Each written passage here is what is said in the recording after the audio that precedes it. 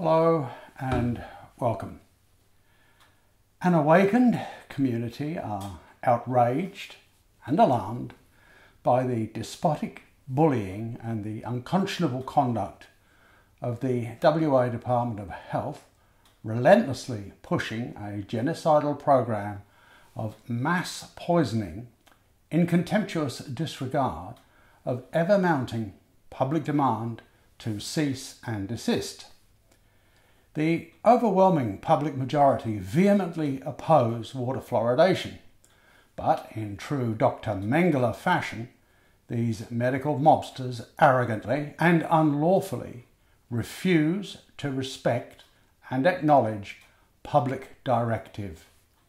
This health Gestapo have elevated themselves above the law by ignoring the massive body of peer-reviewed science that condemns the disposal of neurotoxic industrial waste into public water supplies under the false pretense of being a health initiative, an initiative that is unsought, unwanted, and fiercely rejected. Such fascist tyranny constitutes premeditated crime against humanity.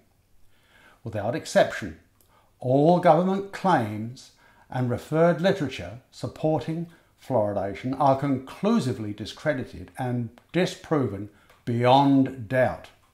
A factual circumstance that morally and legally compels an immediate end to what is long since exposed as a criminal scam.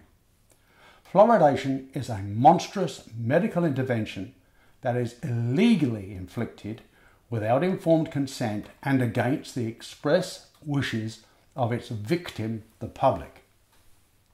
Having registered extreme protests to this manifestly illegal medical intervention, all of a sudden the government Gestapo claim fluoridation is no longer classified as a medical intervention. Really?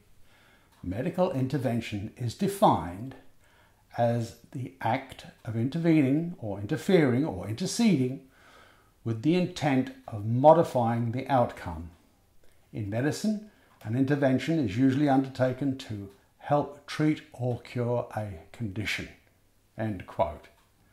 Having pointed this out, they came back with the ludicrous statement that drinking fluoridated water isn't described as a medical intervention in any jurisdiction throughout the world. Well, fancy that. Well, neither's tap dancing, which, like the act of drinking, has nothing whatsoever to do with the criminal act of adding neurotoxic poison to water for the express purpose of causing an intended biological effect. That is medical intervention. Patently absurd semantics can't disguise their threadbare pretext for poisoning public water is under the guise of a medical intervention, a practice internationally outlawed by the Geneva Accords. It's also a malevolent human rights abuse enforced in disregard of the people's knowledgeable understanding of the toxicity of fluoride. It persists in the face of strenuous and ever-increasing public demand to stop intentionally poisoning the water with a known neurotoxin. Unlawful defiance of the people's repeatedly stated and exponentially mounting insistence to cease and desist is a crime of malicious intent.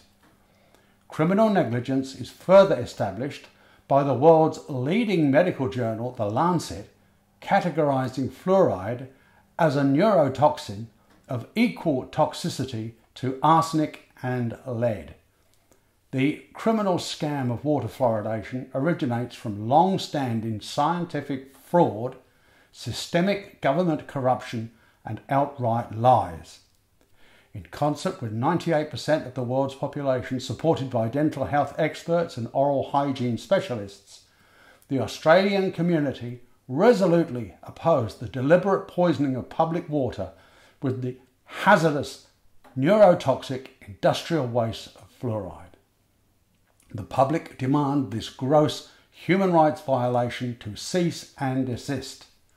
This is not a request, but a non-negotiable direction from the people as the foundation of all government and law that is issued to all relevant elected representatives as public servants who are in the direct employ of the public and paid by the public to act for the benefit of the public.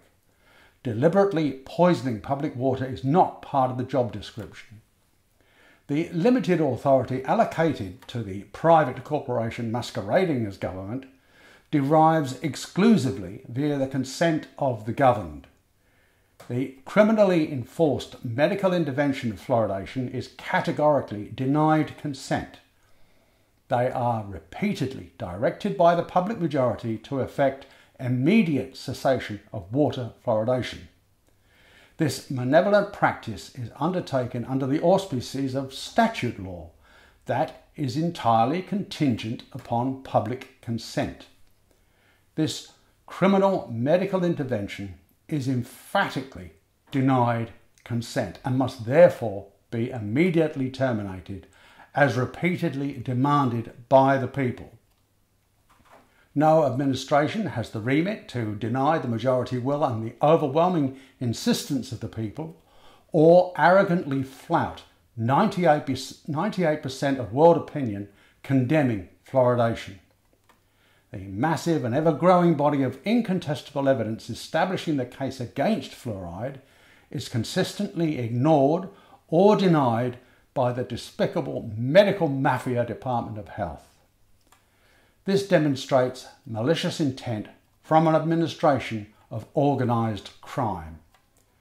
I therefore recommend every concerned group and individual write to their respective departments of health, asking them to show cause why they should not face criminal charges of breach of trust, duty of care neglect, attempted genocide and gross abuse of public office. The abhorrent poisoning of public water supplies must be stopped. Thank you for watching.